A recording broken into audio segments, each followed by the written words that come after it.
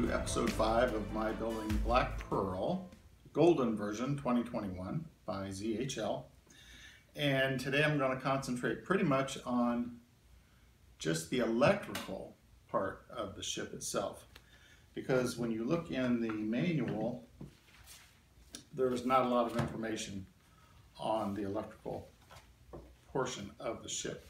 Matter of fact, when you get up to page 5, which is where you're starting to put the side rails on, it does say when you are at this step, if you need to install lights in the captain's room, it's a good time to consider that and to begin drilling holes, possibly in the back in rib 17 or other ribs. So really what they're telling you there is you need to consider doing the electrical wiring completely on your own, which is fine with me. I kind of understood that going in. And what they actually provide is some bare copper wire. Let's take a second and talk about wire. This is what came with it. Again, it's solid copper, that's nice. If you're going to do series, that will work. For this, you have to be careful because you could cross wires and short something out and mess it up and they won't work. So this is a 30 AWG, I would just say 30 gauge, but it's AWG and everything that I ordered. This is a very, very small wire. It gives you a lot of room, but it also is susceptible to breakage, I suppose. And this was all I had left. So I did use a little bit of it, but then when I ordered, I wasn't paying close enough attention, and what I ordered instead is 26 gauge or 26 AWG. So this is what I'm actually using for the bulk of the wiring on the ship. This is the wiring just for the captain's quarters, and that's just 6 lights, which equals 12 sets of wires. Another thing to decide is how are you going to power the ship for lighting. And it did come with this. This holds those little button batteries. Problem with that, or even a 9-volt battery, they don't last all that long if you're going to light the ship. And I want mine to be able to be lit pretty much every evening, and I'll probably put it on a timer. So I'm going with a 9-volt transformer. Well, here are the lanterns for the back of the ship. I think at one point I had mentioned there were 3. Actually, they give you a spare. At least the spare base, no spare top. These all have to be painted, like I documented earlier. And I've made a decision. These are the pieces that the ship mounts on. There's 3 very small pieces that you glue together. And I have some mahogany, and I decided I'm going to make the base. I've already done that. You can see I've kind of bowled the inside of that out, and I've made it so this will sit on top of the ship. So that's what I'm shooting for. I think the mahogany has a nice natural color to it. So I'm going to do that. I had mentioned, I believe, that I had to drill holes because these were based on, oh, I'm not sure, because it just had 1 hole in the bottom and you cannot even do series that way. So I drilled, you can see now there's 3 holes, the 2 outside ones, so that these pins would fit right through. So there's one of the lamps inside, and these are the lamps that I chose. These are those flickering LEDs, so it'll look like a more of a flame inside. Anxious to show you that. Here's your typical wiring diagram if you're doing it by series. You can see you're going to go from the plus side of your battery through a resistor into your first LED light, out into your second, out into your third, and out. If you have a failure in any of the lights or the resistor, the system will stop working. I've decided to wire mine in a parallel format. This way, if a light goes out, the others will keep working. From here, you go to the plus side, through a resistor, through your first light, and then back to your power source on the negative side. So you're running each one separately in a parallel diagram. The problem with the parallel diagram is you have a lot more wires. I started the electrical wiring back on these 3 lanterns. You can see I have 3 sets of wires. I drilled down as far as I could, then it popped out, then I just created a groove, and then I'll plank over this. So that'll be for the 3 lanterns in the back. One thing I wished I would have done is pre-drilled a lot of holes in what I call the bones of the ship. I was able to drill it because I have some real long drill bits, and then some I did at angles, but there's no reason not to do that even before you install them because they're not shown at all. That being said,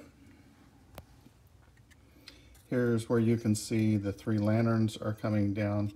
They'll be hidden under there.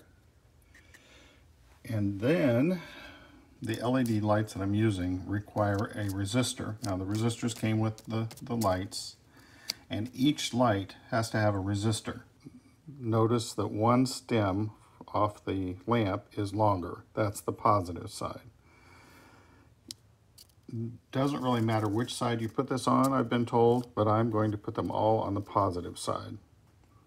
Also, my positive side will be the black wire, or I decided to use some from the kit itself, and I used that on the positive side, but I have to make sure they don't touch each other. So that's a little bit of a mess, so I stopped using it. You can see I put some like clear caulk in there so that they don't touch. What I have here is where you can see down there is one resistor that's going to a top lamp, and then the other 2 I hooked in up here. So I've got a black wire going in and 2 resistors. You can't see one of them. There it is, right there. So I've separated the wires with some black electrical tape so they don't touch. That's the 3 resistors for the back lanterns. These are the 3 negative lines coming from all those 3 lamps on the back of the ship. They hook together and come into just one negative, and this will go to my power source. You may recall I put 2 lamps behind the doors and the windows at the entrance to the captain's cabin. That's what's coming out of here. You can see I put the resistor on the black line. Now they cross over. So this grouping of wires, one is the one that branches off and goes to the lamp on this side. The others are just taking power to all the other sources. So each one of these I did solder. I twisted and soldered, and some of them I've capped, some I'll separate from each other. I may dip them in a like a clear silicone dip just to seal it off. And the final segment, which is going to add a lot more wires, is the captain's quarters itself.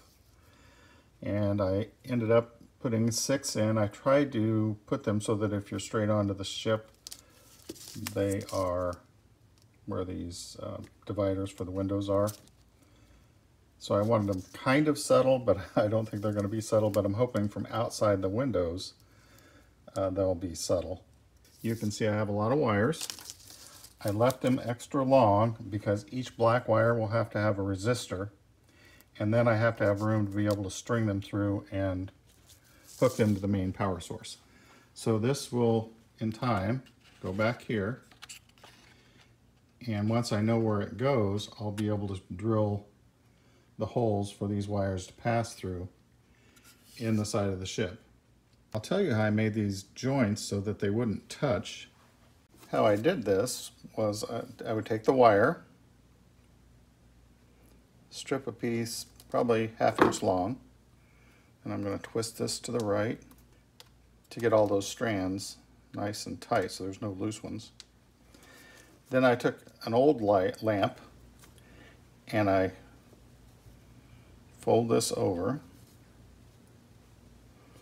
so it's across the probe or stem, and then twisted it several times, and that gives me a nice tight wire base. And then this can slip off, take it over to the one that's already on the ship and stuck through, and slide that back on. Now, I'll be honest with you, it's a little tricky to do, but once done, it holds really nice. Slide it all the way to the base and then solder it right there. And I kind of faced the wires away from each other so these stems wouldn't touch. So that's pretty much it for episode 5. I'm not going to put any of the lights on the back, nor am I going to install this until the planking is well underway. The lights I'm going to save as late as I can because you run the risk of snagging them and breaking them off. They're going to be pretty fragile. So I'm up to about page 6 on my instruction manual, or book of maps as I call it in other venues. And it looks like I'm going to be getting into doing some planking. So I may need some help from a couple of pirates that I'm familiar with that know a lot more about ships than I do. So maybe I can get some advice from them. So that's it for episode 5, and I hope you'll stick around for episode 6 and the additional videos that come in the future. If you've not subscribed, consider doing that. That way you'll at least be able to find the videos when I post a new one. And it's a big help to me. Everyone that posts videos on YouTube appreciates their subscribers. So as always, thanks for watching. This is Boiler Dan 1, where my motto is, I know a little bit about everything and a whole lot about nothing.